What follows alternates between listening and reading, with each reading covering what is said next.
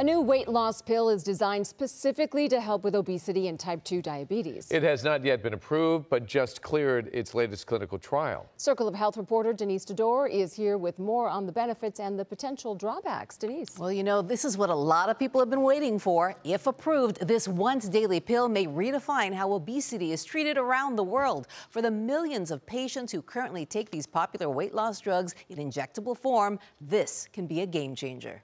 I was just in this really bad place in my weight loss journey. After Allison Smith gave birth to her son in 2022, she weighed 245 pounds. I had just really hit, like a wall. She went to Dr. Michael Russo at Orange Coast Medical Center and got a gastric sleeve. Weight loss surgery was a tool that got me so far. My body just was not, it wasn't doing the rest. And so I needed a little bit more help. Dr. Russo then prescribed different injectable GLP-1 drugs to get her to her desired weight. But using needles is a hassle, so the idea of a pill is attractive. Anything besides a shot is always great. Eli Lilly says her new weight loss pill, or orforglipron, taken once a day, shows similar outcomes to injections. Participants with obesity lost an average of 27 pounds, or about 12% of their body weight, after taking it for at least 72 weeks. To have the ability to offer someone a pill when before all we have is injections, that's fantastic. So I'm really excited for the future. But Dr. Russo is concerned that typical side effects, nausea, abdominal fullness, bloating, and constipation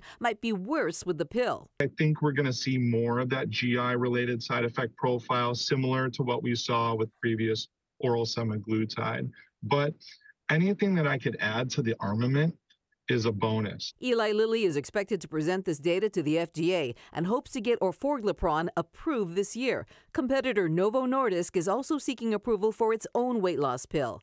Allison lost 135 pounds and credits Dr. Russo for his medical guidance. Things have opened up for me in a way that I never thought that they would, being happy in my own skin. And so if you're on a weight loss journey, just keep going.